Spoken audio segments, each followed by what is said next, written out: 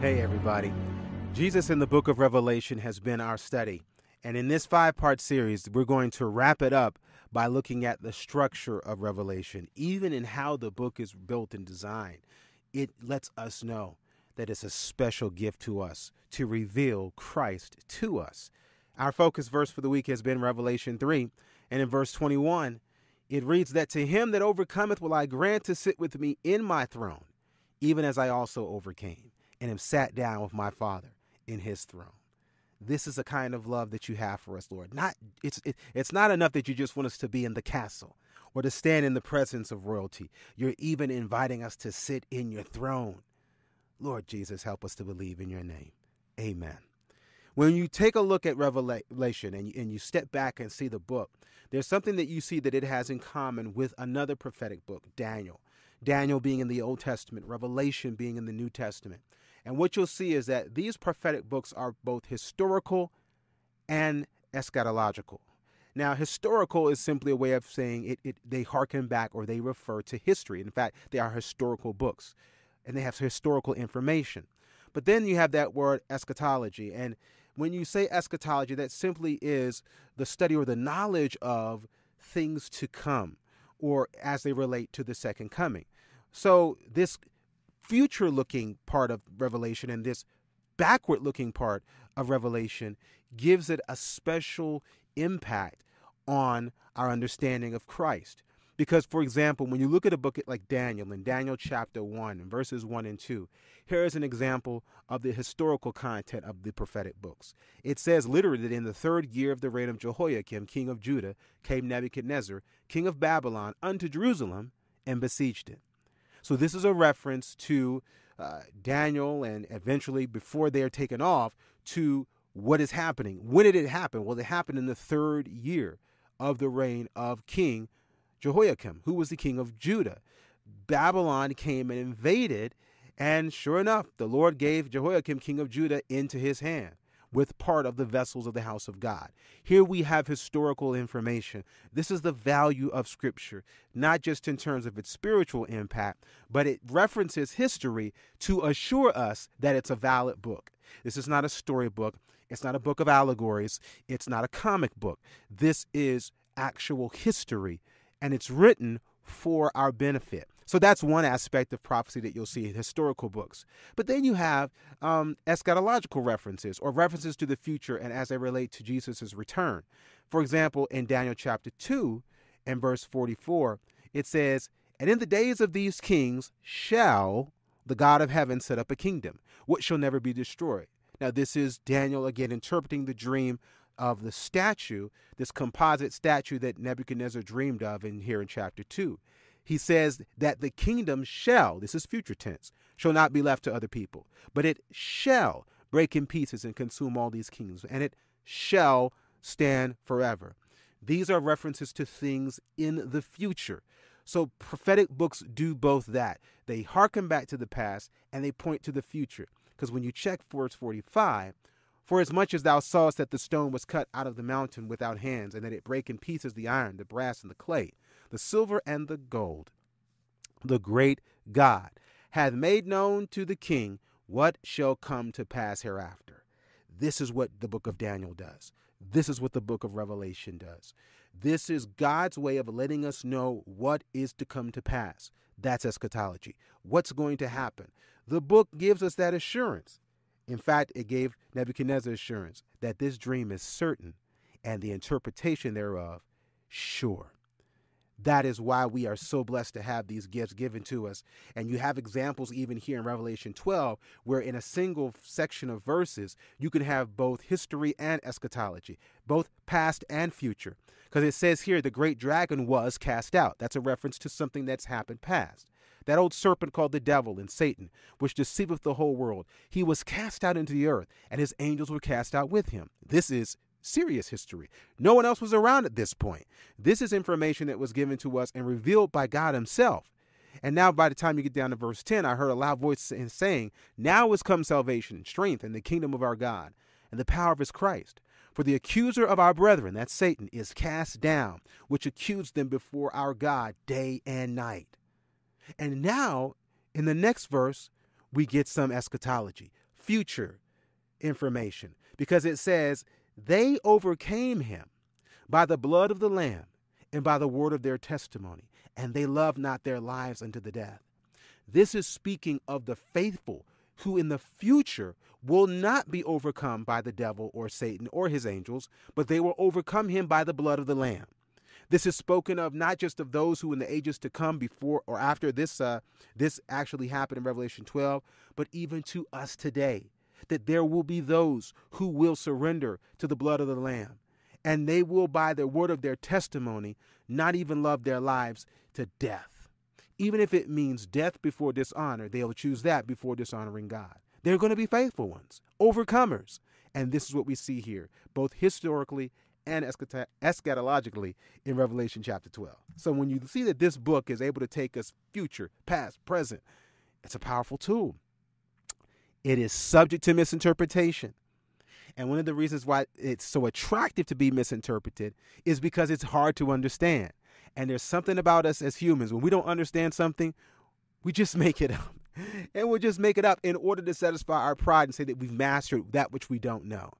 But the good news is that the book does not have to be confusing, and it's not intended to be confusing. It is intended to be for believers. It is intended to be directed towards the saints, for they're the ones that are addressed in those first three chapters, chapters 2 and 3. And it's intended to be a weapon against the accuser of the brethren. And that is why it's a special object of derision and confusion and rejection by Satan. Because unlike any other book, it exposes for him for the liar that he is. And it exposes Jesus for the lover that he is. So when you take the second point on the structure of Revelation, remember, Old Testament and New Testament are connected as First Testament and Last Testament. This is important because what you're going to see in Revelation echoes what we see in Daniel. So what you have here is the New Testament interpreting oftentimes what was introduced in the Old Testament. Let's go to 1 Corinthians 10 and look at it this way. Moreover, brethren, in this connection between the Old and New Testament, I would not that ye should be ignorant, how that all our fathers were under the cloud and all passed through the sea. This is Paul going back now. He's looking at history. They were baptized into Moses in the cloud and in the sea, and did all eat the same spiritual meat, did all drink the same spiritual drink, for they drank of that spiritual rock that followed them, and that rock was Christ. And this is the beautiful point. We talked about this earlier, about how Jesus alone is the foundation of the church. No man, no leader, no pope, no Peter, Christ alone. But with many of them, God was not well pleased, for they were overthrown in the wilderness. So now what's happening here? Paul is using Old Testament reality, history, and theology to explain New Testament gospel. This is why the two go hand in hand. You do not get rid of one. You need the other to understand the other. And here is what he's doing here in 1 Corinthians 10. And he just says point blank, these things were our examples, to the intent that we should not lust after evil things as they also lusted. This is a book that's designed to take historical fact. This happened. Then it takes people in the second phase or in the New Testament who then point back to what happened and say, you see what they did? Now watch it being repeated here. Now, if you see it being repeated in here, make sure you don't make the same mistake. It's given as an example book, the ultimate example book. Because remember, the first thing the devil will tell you about the Bible is that it's a bunch of lies. It was not true. But when you see it laid out and people practiced or even people broke it or people disobeyed it, and you see it coming to pass, it assures you, wait a minute, this is real. This is valid. This is true. Because by the time you get to verse 11, again, repetition, all these things happened unto them for examples. Our example, and they are written for our admonition, upon whom the ends of the world are come. It's an admonition and a warning. Remember how it was just saying in the previous verse, it was saying, look, don't make the same mistakes that they did. You can't let lust overcome you like it overcame then. Here's why. And in showing us these examples, it deepens the impression that what is being said is true. So when you understand Old and New Testament, really it's not so much one is old or one is new. In fact, it's really as one is the first and one is the last. And when you say first and last, There's a union that's created, as opposed to when we say something old and new. Well, when I think of old, I get rid of the old. The old is valid. It's not worth, and so I get rid of it because it's old. That's why I need the new. But the Bible is really a first and a last testament that allows us to see there's a connection that we both benefit from. So think of it even this way, like the moon. When you see different phases of the moon, you don't say that's, even though we'll say the new moon, or we'll say the old moon, it's still the same moon. It's just phases of one entity. The Bible's the same way. There's the first phase and then there's the final phase. There's the first testament and the final testament, but revealing a single united message to us in both love and truth to God's people, and even to the whole world for that matter. So when you look at the Bible as this oneness and as this unity, man, it's encouraging now because every story is valid. And in fact, every adventure is real and every salvation is possible, because what the Lord has done in the past indicates what he will do in the future. For example, if you go back to Daniel 3, verse 27, where it says the princes, governors, captains, and the king's counselors being gathered together saw these men, upon whose bodies the fire had no power, nor was a hair of their hair singed, neither were their coats changed, nor the smell of fire had passed on them. This is not Daniel. This is Hananiah, Mishael, and Azariah. Those are the Hebrew names. Then you have Nebuchadnezzar speaking their Babylonian names. Blessed be the God of Shadrach, Meshach, and Abednego. That happened. So you know what that means? If it happened then, if God delivered them then, God can deliver us now. If you go back and look at a verse like in Daniel 1, where it says that after their 10-day test, where Daniel and his brothers, they went vegan for 10 days and said, okay, we're going to go vegan for 10 days. You let those guys just roll with, eat the McDonald's and the Wendy's, whatever the king is eating, go for it. At the 10 days, see how we look.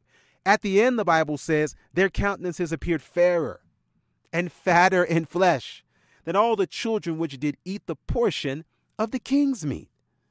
Thus Melzar took away the portion of their meat and the wine that they should drink, and gave these boys real food, fruits, vegetables, nuts, and grains, what we were made to eat from the very beginning. Guess what? If God blessed them then in Daniel 1, he can bless us now. I'm not talking about no Daniel diet or Daniel fast. I'm talking about the holy diet, the divine diet that the Lord gave us to eat from the very beginning. This is his goal. And so if he did it then, he can do it now. If they did it then, we can eat it now. All of these things given for our examples. And finally, Daniel 6. Can God do what he did before? Well, when he came to the den, king cried with a lamentable voice unto Daniel. In Daniel 6, the king spake and said to Daniel, "Oh, Daniel," he's screaming now down into the lion's den, "servant of the living God, is thy God whom thou servest continually able to deliver thee from the lions?" Lions. He's checking to see, did the lions have lunch or did they declare a fast? Then said Daniel unto the king, "O king, live forever, because I'm alive. My God hath sent his angel and hath shut the lions' mouths, that they have not hurt me." Now Daniel's flesh was fatter and fairer than everybody else in the whole kingdom. We just read that, right? In Daniel 1. But even so, the lion said, no, we're going to be vegetarians tonight. Because that angel standing up there is telling us, do not touch. And we don't have a mind to reason or conscience to think, but we know enough that if God says don't. And those lions didn't. Because Daniel said, I do. Daniel decided to stand with the Lord, and guess what? For as much as before him innocency was found in me, and also before thee, O king, I have done no hurt. This is the kind of book that the Bible is. And these stories that were recorded, what? Paul said, for our example. The God that saved yesterday is the God who can save today. He's still pulling souls up out of the waters of sin. He's still saving lives and changing vantage points and altering perspectives and casting down demonic strongholds and just changing the way that we think, even changing the ways that we look, because his desire is that we all be saved. And this book is the ultimate testament to his love. I'm so glad that we can read this with full assurance through Jesus. To him that overcometh will I grant to sit with me in my throne, even as I also overcame and am set down with my Father in his throne. This book has been given to us as his gift to reveal his love.